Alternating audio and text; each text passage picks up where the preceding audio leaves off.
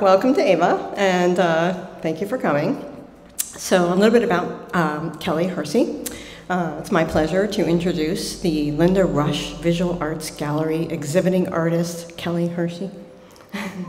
Kelley Hersey spent many years creating marketing graphics, designing original typography, and designing educational books. She taught numerous visual art and design courses, including digital and traditional photography, typography, and the history of design. She taught at the University of Massachusetts Dartmouth, the University of Massachusetts Lowell, Boston University, and Northern Vermont University at Linden. She holds a Bachelor of Fine Arts from the University of Michigan and a Master of Fine Arts from Boston University. As an artist, Kelley understands the importance of supporting artists. We are so fortunate that she served on AVA's board of directors. Kelley lives in Norwich, Vermont, and shares a working art and design studio with her husband and son. Please welcome the artist Kelley Hersey.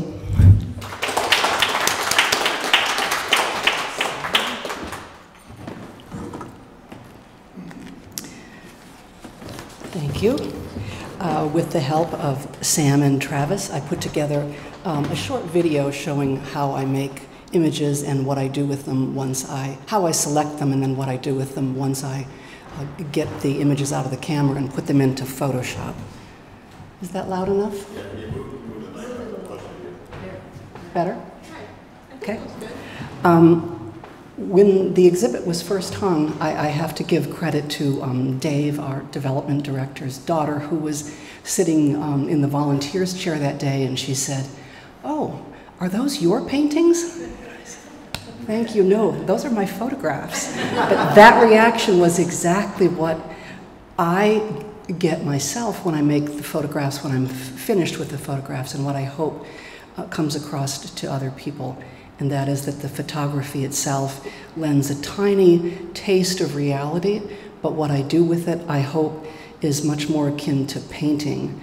Even though it comes out of the computer itself, it doesn't come directly from my hand, it comes from my eye. So without further ado, I'll take you through what I do to make the images.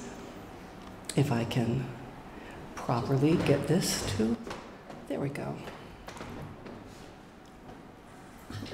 First thing I do is I scan the general area that I've chosen to make an image. So I'm starting with this spot I've used to photograph in the past.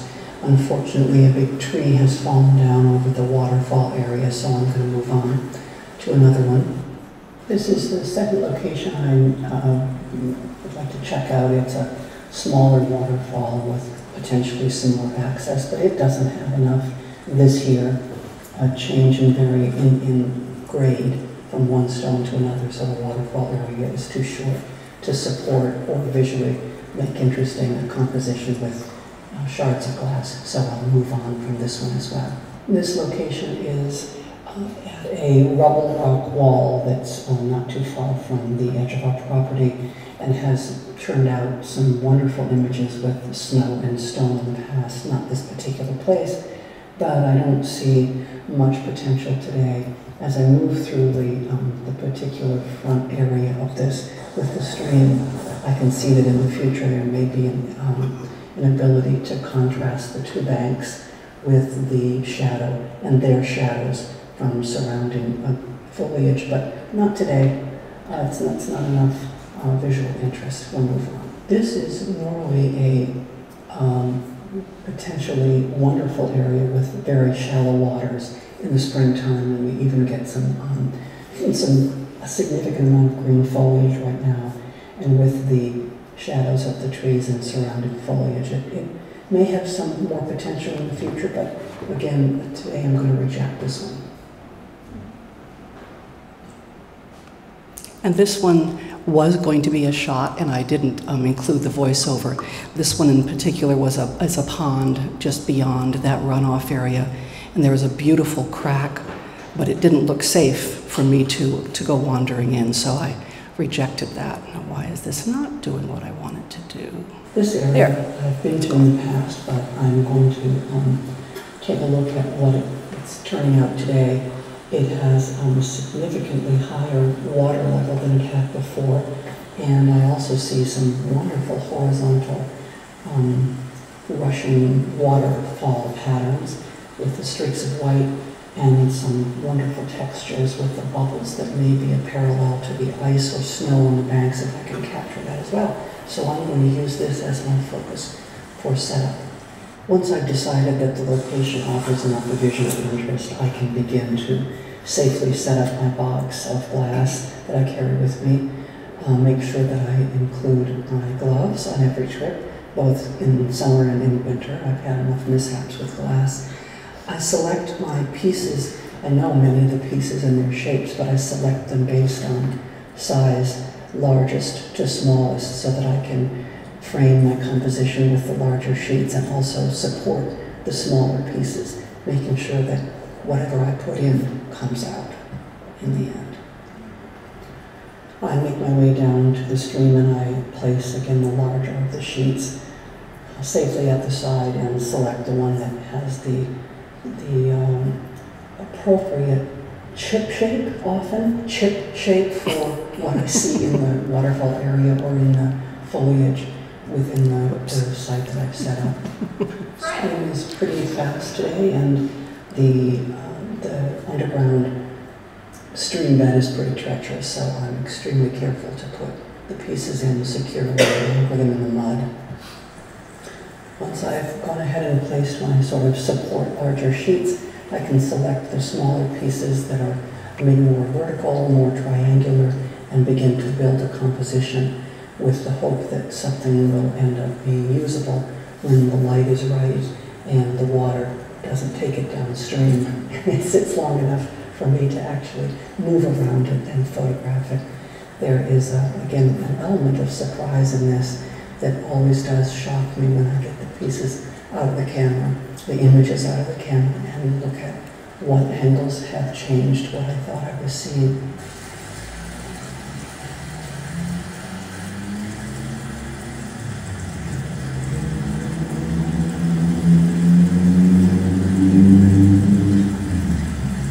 Once my glass composition is fairly set and quite stable, especially when it's in a waterfall, I go back up and get my Nikon and bring it down safely so that I can move around the setup and change my point of view, change the angle of light if I have a separate light source, which today I don't. But I'm able to move with many angles, both high and low and around the setup, and what I end up with often doesn't look like it's even come from the same composition once I'm through and I've processed these within my Photoshop setup. Here's the final composition that I've compiled, and I will end up, I'm hoping to get at least 3 to 4 usable images when I'm done. Once I have enough images, I've exhausted my points of view and the various light reflections. I begin to break the setup down. I'm very careful for all the environmentalists out there. I'm very careful to count how many pieces that I use within each setup, and I make sure that I return to the box as many as I placed in the river. I've not, to this day, broken any glass and lost it.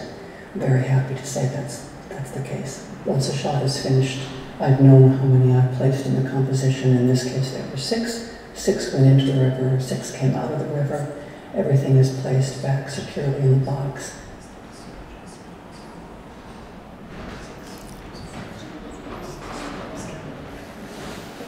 And these are various images that came out of, this was shot over 2 days, so some are sunnier and some are a little cloudier and more dull.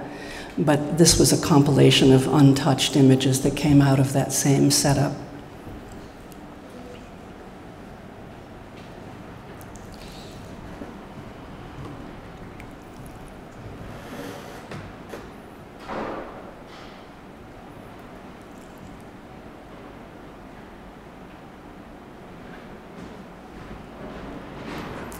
So out of that group, I selected 2 to talk about tonight so that you can see how they go from a fairly realistic image, shot straight, into something that I prefer and make into my own more painterly composition.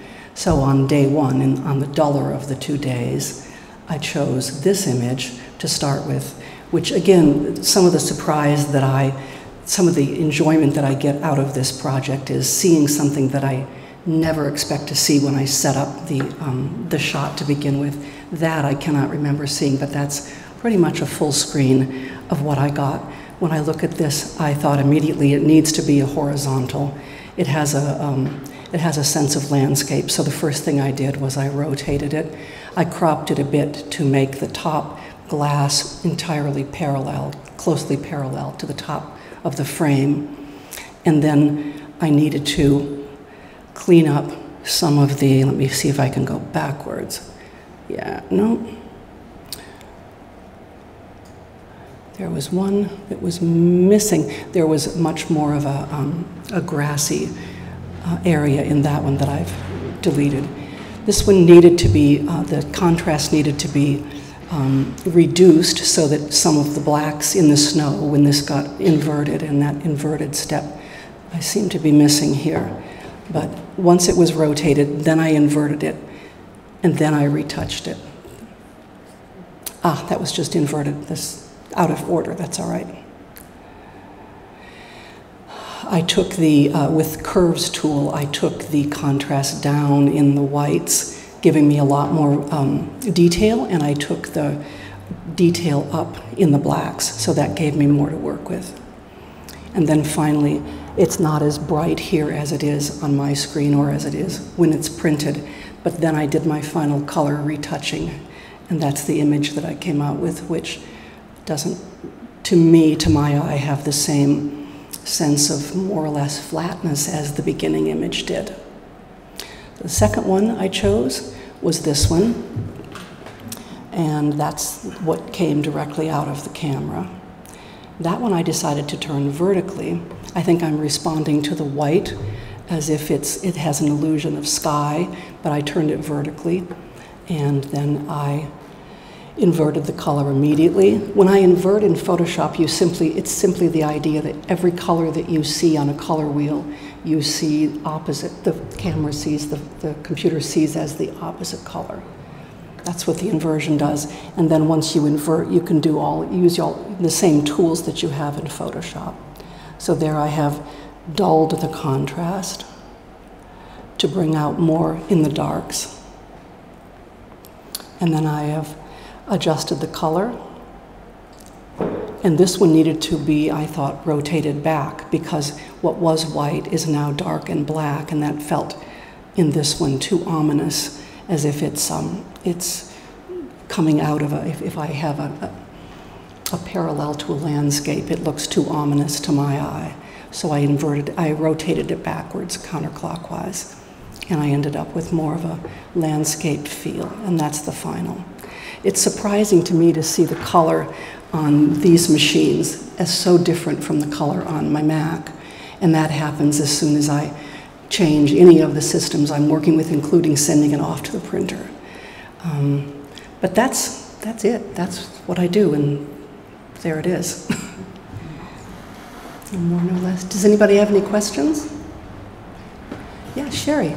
So, getting to the color calibration, you said it's what you see on the map, but then when you print it or when you send it to the printer, it changes? Can you? Well, I don't know this system. This isn't my Mac. I'm used to my Mac, and my Mac gives me very close to what the printer I use to print the photographs out in the lobby printed from. And they have their own tools, but their tools, aside from my choosing to strengthen some of the overall color, I see much more closely on my screen what I get than what I do here. But I never do a pixel by pixel sort of change of color. I do an overall change of color so that whenever one color adjusts, by default all the others adjust as well. That answer it? Okay. Yeah? Well, I'm always impressed by the light at the edges of the planes of glass and how that color comes through so starkly.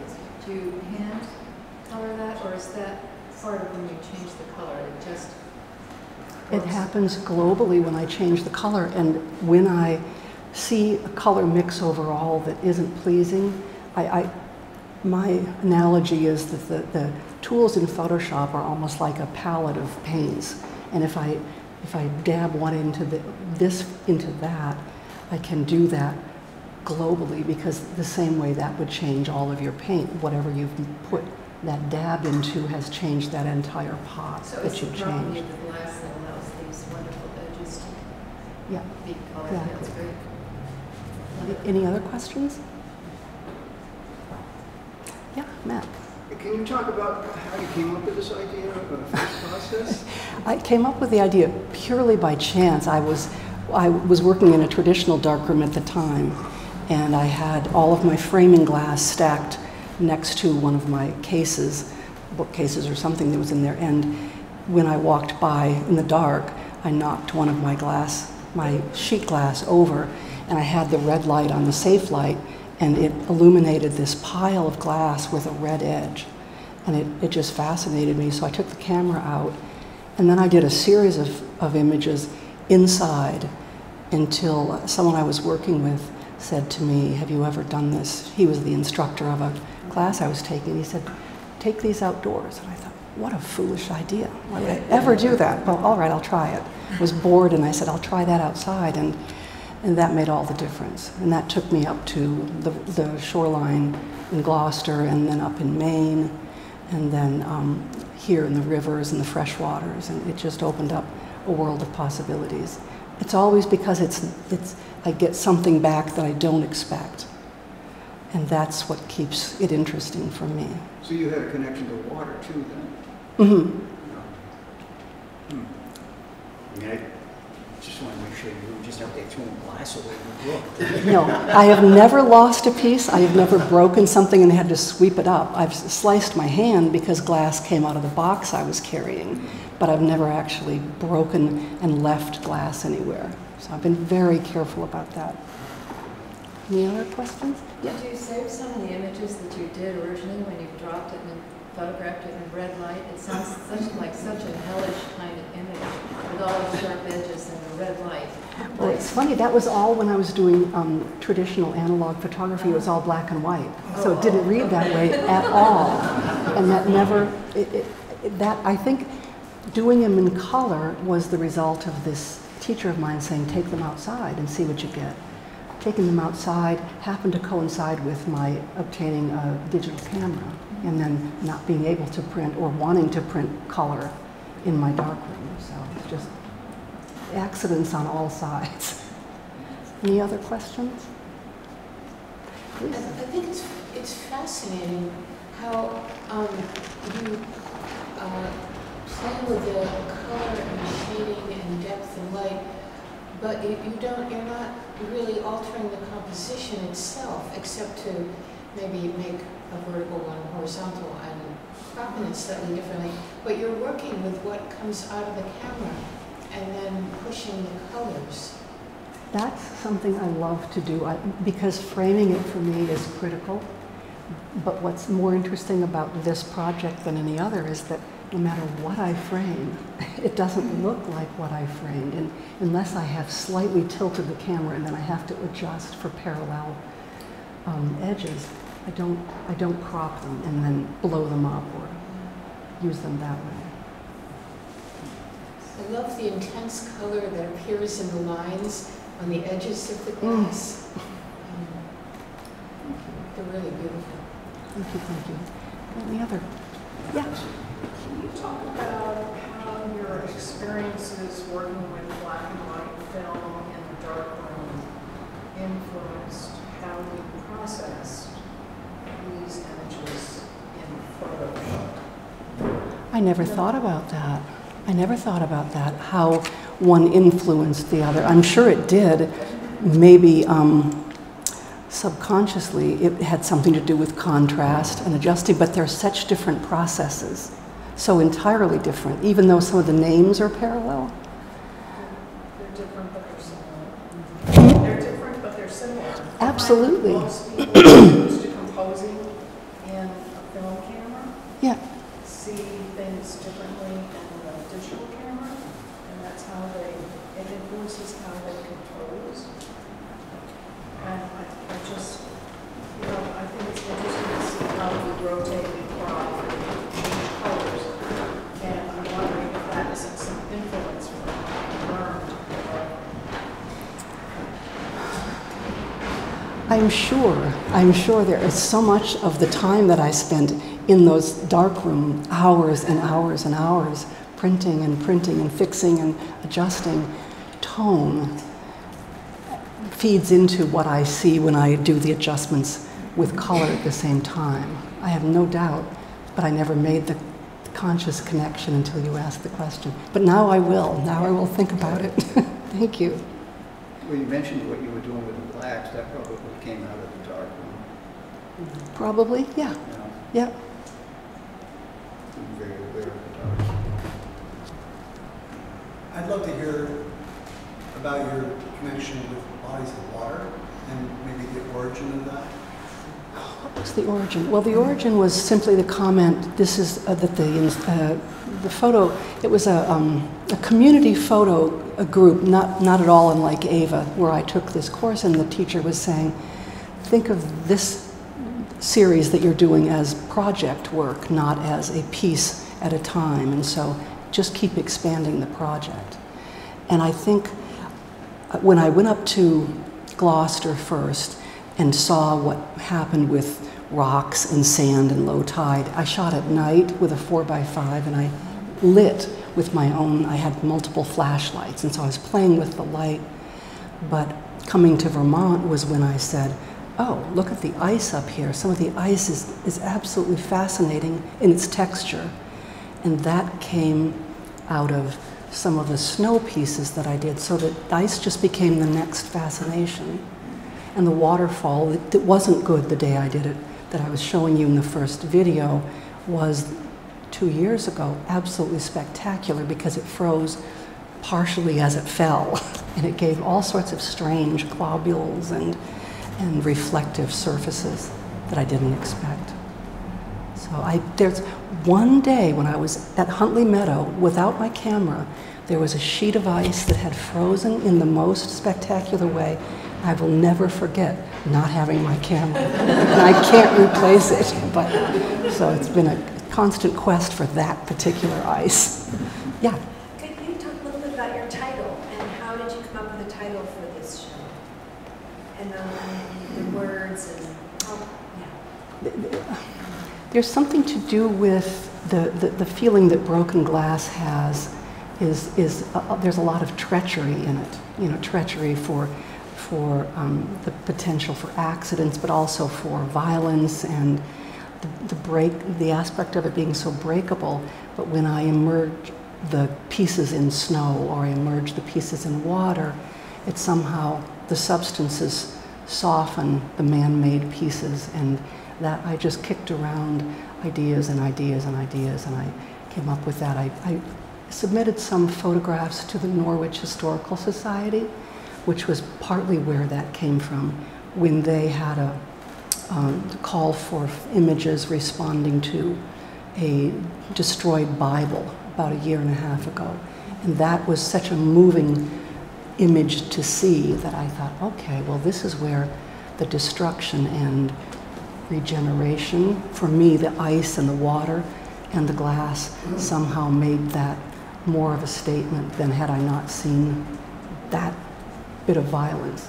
But it's all more of a poetic mishmash when I try to break it down. Yeah. Have you ever considered using extremely old glass? I did actually. A friend of a friend of mine collected. I don't know why he did, but he collected and had in a 5-gallon bucket some of the really old glass, big, fat, thick, bubble-filled old glass. And those images are long gone. I did black and whites of those. I know I have the negatives, but I've never gone back to reprint them. But they turned out all sorts of fun stuff. Yeah. Do you prefer to shoot in the winter with the snow and the ice as compared to the summer? Do I prefer to shoot In the winter? snow and ice? Yeah. Not necessarily. I get some of the images I like the best because the ice and the snow and the water create so much more with the glass than I have done quite a few in the woods in the summer, but they end up having, the glass ends up always being glass. Even when I invert, there is not the mystery, as much of the mystery that I get. One of them out in the lobby that has a flowering vine was done without snow and ice. And I still like it, but it doesn't, it's more literal than the snow and ice and water with the glass. Any other questions? Thank you. Thank you for all those questions. That's really wonderful to hear.